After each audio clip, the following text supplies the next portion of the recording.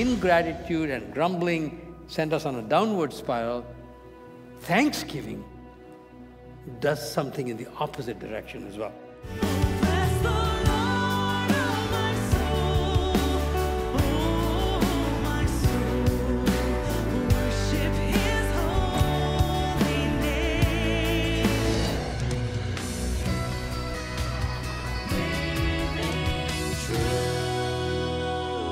This is Living Truth. Welcome to Living Truth, a media ministry of the People's Church. We share clear biblical teaching to help you experience Christ and grow spiritually with our global church community. Wherever you're joining us from, we're so glad you're here. Today, our guest speaker, Sunder Krishnan, will be sharing about the other side of grumbling. You guessed it. We're going to be hearing all about the importance of Thanksgiving. Here's Sunder with today's message. Thanksgiving doesn't come naturally. And I've discovered that as you get older, it doesn't get any easier at all. Or it doesn't seem to be. And yet, it's a big deal. Just like we learned last week that grumbling, the other side of the equation, was a big deal, and we needed to take it seriously because God takes it seriously. In the same way, Thanksgiving is a big deal with God and with us. So I want to just kind of slowly build the pieces together so that just like last week you left saying, yeah, I need to do something about this thing called grumbling, I trust that today you will go with that same kind of resolution and say, God's word has helped me to see how I need to pay attention to this as well. So let me just walk you through some scripture like we did last week. First and foremost, Thanksgiving is a big deal because it's part of our worship. Not just the singing that we've done, which is amazing, and we're thankful to God for that worship team, but Thanksgiving is an act of worship as well. In fact, when I look at all the one another commandments in the New Testament that we are familiar with, love one another, greet one another, be kind to one another, you would expect to find Thanksgiving show up. There isn't one single direct exhortation to thank one another, even though it is implicit. In fact, when I typed in thank you, the phrase, into my Bible study computer program, I discovered that all 10 of them had to do with thanking God, even when human beings had done things that evoked the thanksgiving. For example, look at Paul in Philippians chapter 1. I thank my God in all my remembrance of you, because of your partnership in the gospel from the first day to the last. I rejoiced in the Lord greatly that now at length you have revived your concern for me, yet it was kind of you to share in my trouble. Notice he's thanking God. Notice he's rejoicing in God for all the things that the Philippian church had done for him. Because after all, it was God who had inspired them to do that. So even where the human elements were in the forefront, the thanksgiving seems to be directed first and foremost to God. I think this just reinforces for us the fact that the vertical dimension of thanksgiving is of fundamental and primary importance, even though the horizontal one is critical. In fact, of the 153 references to thanksgiving in the Bible, over a third of them are in the Psalms, which is Israel's worship manual. So Thanksgiving is evidently a part of our worship, and therefore a big deal with God and with us as well. Secondly, Thanksgiving is a big deal because thanklessness has the potential to send us on a downward spiral. In the first chapter of the book of Romans, where Paul is tracing very early history in humanity, when he's describing the downward spiral of humanity from one level of degradation to another. 3 times in that passage we read, God gave them up, God gave them up. Look how it begins in Romans chapter 1, verse 21 to 23. For although they knew God, they did not honor him as God or give thanks to him, but they became, and notice the effect of that lack of thanksgiving. They became futile in their thinking, their foolish hearts were darkened. Claiming to be wise, they became fools and exchanged the glory of an immortal God for images resembling mortal man and birds and animals and creeping things. Now, in the pre-modern pagan world, the idolatry that resulted from Thanksgiving was literal. 21st century North America, the idols are much more sophisticated, that's all. But in fact, they happen to be anything that we put in the place of God. Any created thing, animate or inanimate, is good because Genesis 1 says everything that God made was good. So it's not a matter of looking at something bad, but taking something that is good and making it God. Looking to some created thing for ultimate satisfaction that only God can give. Now, how does that happen?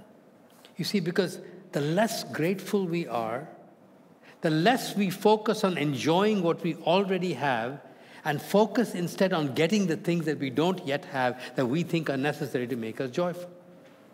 So it makes us covetous and makes us discontent. And then because we also want it now, instant gratification is a huge part of what is ingrained into this society and in us through it. Impatience comes in. And the interesting thing is that fuels the ongoing cycle of idolatry because impatience leads to idolatry.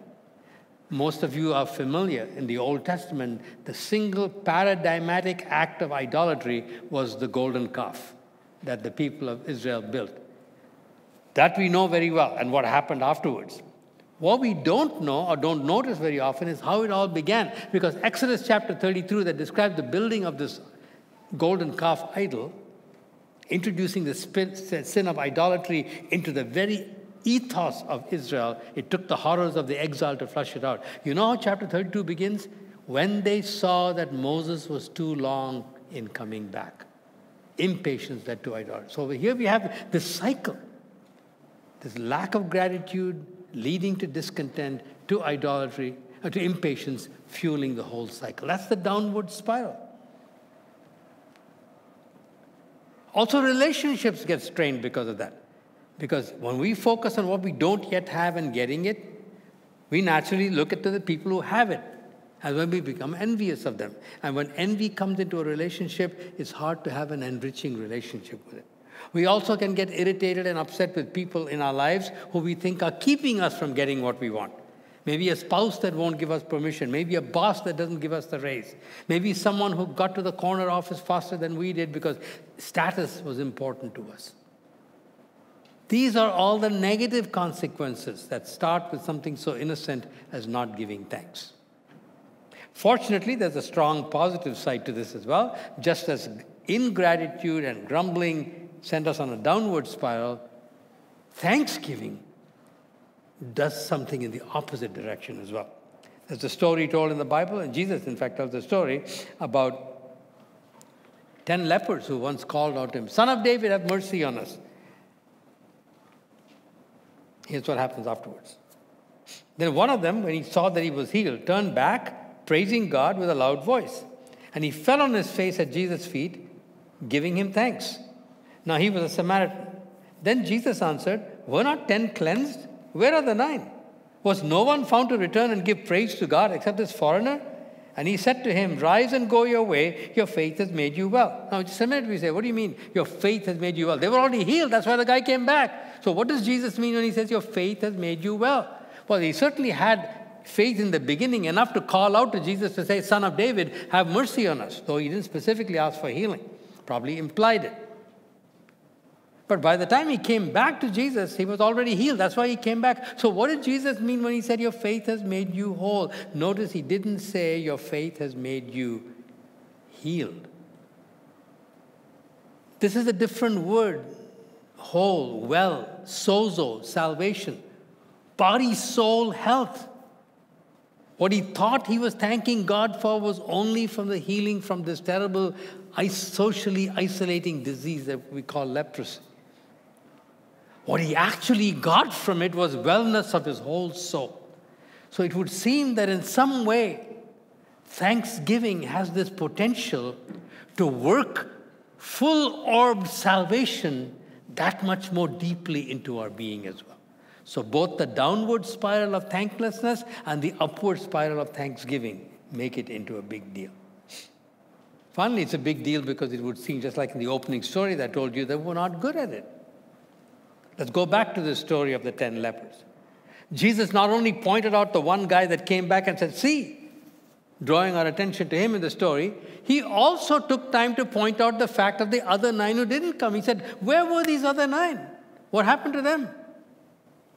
And actually, it's an interesting question, isn't it? Because if in this sanctuary, if 10 people suffering from serious illnesses of various kinds were all healed, I don't think you would need a sermon from me or Pastor Brett or anyone to tell you to be thankful. You would be exploding in gratitude. You'd be telling your friends that this church might have a special Thanksgiving service because of that. As well they should, if that were to happen.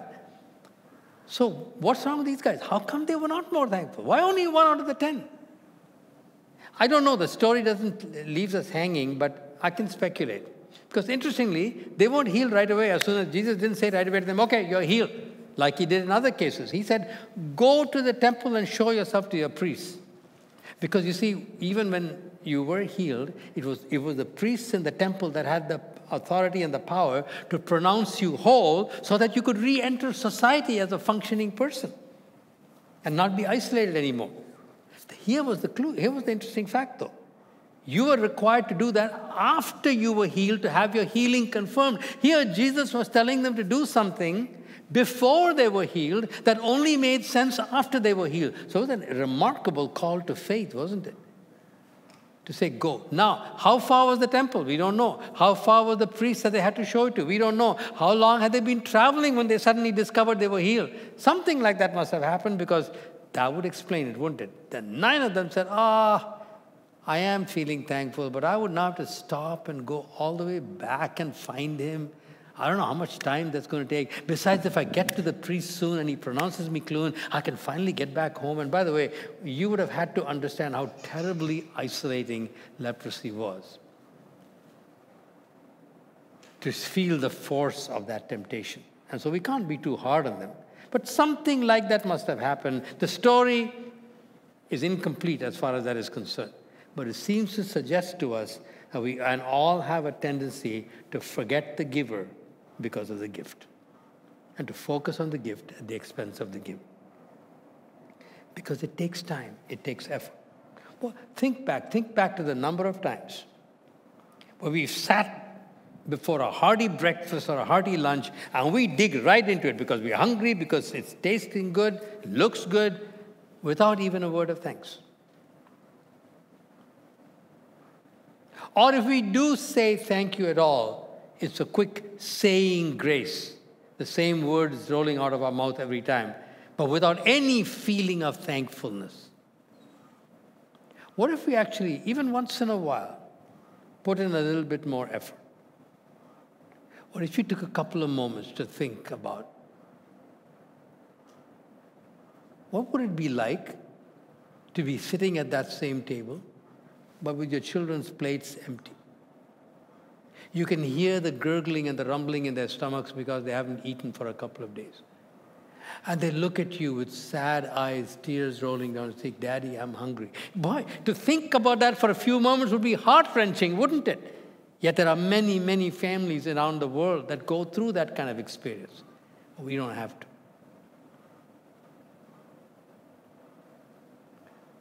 Now add to it a few more things.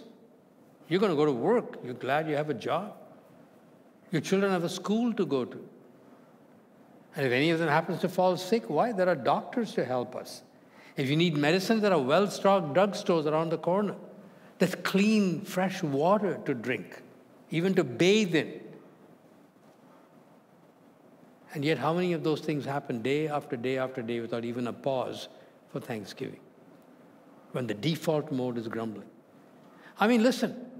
These are privileges that 3/4 of the world would be deliriously happy to have. But we don't even think about it. Now, I'm including myself. Don't get me wrong. I'm not scolding you. I'm just asking you to think with me. I think one possible answer is that we actually like grumbling. It feels good, doesn't it? To let somebody know how we actually feel, of like the gong that we talked about last week. Murmuring under your breath, but loud enough so they can hear you. Because they need to know that you're unhappy, right? So much of the pleasure of grumbling is letting the other person know that we're unhappy, right? Right? Yeah. It's an actual sacrifice to say, no, I will forego that pleasure, twisted though it is, that grumbling gives to me, and instead put in the hard work of learning to be thankful, shifting my focus away from what I want that I do not have to what I already have that I really want, if I think about it. That takes effort, doesn't it? That's the sacrifice. That's simple. So for all of these reasons, these 4 things that I mentioned, there's probably more. Thanksgiving is a big deal. It's an act of worship. Thanklessness has potential downward spiral consequences. Thanksgiving has the potential to invade our own soul with wholeness and salvation. And it is hard, and therefore we need to learn to focus upon it. All right. In the rest of the message, let me handle an objection. What somebody might say, listen, my circumstances are difficult. I get it. I get all this that you're talking about, Sunder, but my circumstances are difficult. I don't have a job. I lost a job maybe, or actually I don't have enough money to buy good food. I don't have enough money maybe to buy the medical care that I really need or my aging parents need or whatever. How can you expect me to be thankful in this situation? Well, what does Paul say in 1 Thessalonians 5:18? He says, give thanks in all circumstances, for this is the will of God in Christ Jesus for you. Notice he doesn't say give thanks for everything. We're not supposed to thank God for all the hard times. I know some people think they do, and this is my own opinion. Think about it. He says, in all things, all circumstances, give thanks. So even though some of you may be in very difficult circumstances in these days, the question comes, hearing about the importance of thanksgiving as you are, what things am I able to give thanks to God for that are independent of circumstances? Well, let me take you back very quickly to 1994. My father died in October of 1994 after a 2.5-year battle with stomach cancer. 3 days, but he died the week before Thanksgiving. So 3 days after his death, I had to preach twice on Thanksgiving. Would you like to preach a sermon on Thanksgiving 3 days after your father passed away? Now, it was made a lot easier than normal because my dad had committed his life to Christ just 3 days before he passed away. But still, the pain is there. The sorrow is there. But in order to make my Thanksgiving message as relevant as I could, I asked myself this question: what would I have preached if my father had passed away without giving his life to Christ? How would I preach a sermon? What Thanksgiving fuel do I have in those circumstances? And I trust that might be helpful to some of you who are not in very thankful-inducing circumstances, but still are called upon to be thankful. In Ephesians chapter 3, verse 8, we read these words. Paul says, to me, though I am the very least of all the saints, this grace was given to me to preach to the Gentiles the unsearchable riches of Christ. That phrase struck me that time. And the better handle you can get on the unsearchable riches that we have in Christ, the more fuel there will be for thanksgiving, fuel that is independent of circumstances, so that in all circumstances you can give thanks even though you cannot thank God for those circumstances. And I only have time to trace one of those unsearchable riches of Christ. And I'll end by pointing you to a little exercise you can do to deepen your understanding of that. I want you to think about just your salvation and my salvation. Probably almost everybody sitting here can talk about a time and a place where they prayed their sinner's prayer, Ask Jesus to come into their heart, whatever the force was. Receive Christ as your Savior. Maybe in a church, at an altar. Maybe your parents led you to Christ when you were young. Maybe it was in university. But you can tell that story.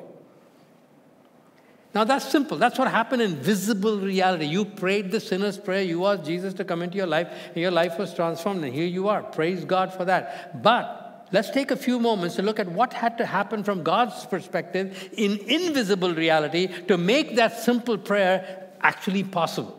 It is when you look at that, you will see the earth-shattering, magnificent, huge gift that salvation really was. And there are 3 powerful images in Scripture I want to draw upon, leave them with you. First of all, 2 Corinthians chapter 4, verses 4 to 6. In their case, the unbeliever, the God of this world has blinded the minds of unbelievers to keep them from seeing the light of the gospel of the glory of Christ, who is the image of God. For God, who said, let light shine out of darkness, has shone in our hearts to give the light of the knowledge of the glory of God in the face of Jesus Christ.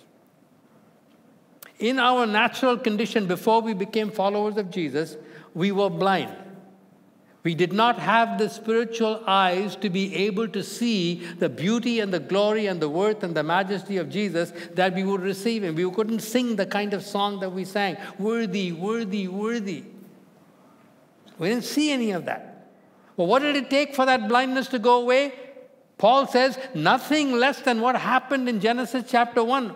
When God penetrated the darkness for the first time by saying, let there be light, he said we need a new work of creation, where God commands the light to shine into our darkened hearts to give us the light of the knowledge of the glory of God in the face of Jesus Christ. The Hebrew preoccupation was with light, Greek's preoccupation was with knowledge, and Roman preoccupation was with glory. Paul takes all three of them and said the light of the knowledge of the glory of God is all found in the face of Jesus Christ. And I am now doing a work in your heart that your blind eyes will be able to see it.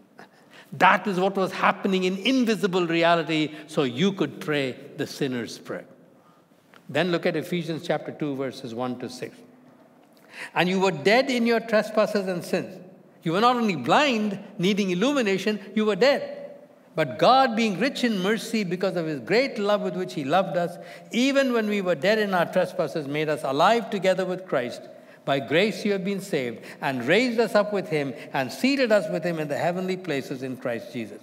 Not only were we blind to the glory of Jesus, we were dead in our sins, and dead people can't do anything to save themselves. It's not about tossing a lifeline to a drowning man. A drowning man or a drowning woman has enough life left to go and grab the life ring. A dead person can't do that. Something had to be done to us to be able to pray that sinner's prayer. The fancy word for it is regeneration. You know what it says here? God, because he was rich in mercy, came to these people who were dead and couldn't do anything, and he made them alive in Jesus.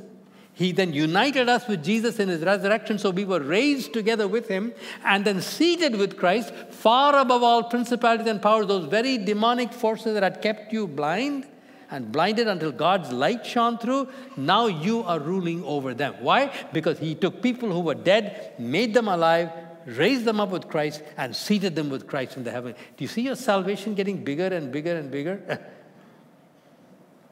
That's the second thing God had to do. Not only make blind people see, but make dead people alive, so you could pray the sinner's prayer. And then very quickly, the third one, Colossians 1:21 and 22. And you who once were alienated and hostile in mind, doing evil deeds, he has now reconciled in his body of flesh by his death, in order to present you holy and blameless and above reproach before him. Yes, you were blind, needing illumination. You were dead, needing regeneration. You were also hostile, at enmity with God, hating God, doing evil deeds. And he took you, and he made you love the God that you hated. He reconciled you to the God from whom you were distant. And he blotted out the record of your transgression, so there was no more record against you, and you couldn't be charged with treason against a king and be executed for it anymore. You're a completely clean record. Three beautiful pictures of what God did in invisible reality, all of which was translated into a simple Jesus, I receive you into my heart prayer. This is just one dimension of the unsearchable riches of Christ. All of it connected to the life, death, and resurrection of Jesus. What if this were to become our default thinking? What if every time when we felt like grumbling,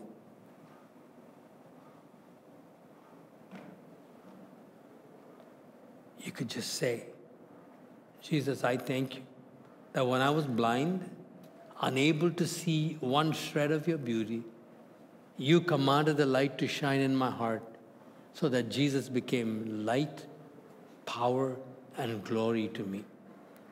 I thank you that when I was dead in my sins and my trespasses, and therefore unable to do anything, that you made me alive with the life of Jesus. You united me to yourself, Jesus, and raised me up and seated me with you far above all principalities and powers, so that I have new spiritual authority in the heavenly realms in my life. And Jesus, I thank you that you took a God-hater and made me into a God-lover. You took me when I was far away from you, wanting to have nothing to do with you, and you brought me close to yourself, and you have completely cleaned and expunged my record so I can never be charged with rebellion against you again. How long will you stay in your grumbling frame of mind? But it takes time. It takes effort. Get a hold of the unsearchable riches of Christ. We hope you've been blessed by today's message. Let's read through the book of Hebrews in the coming week for reminders of the riches of Christ that have been given to us. Now, let's join our worship team for a song of praise to our great God.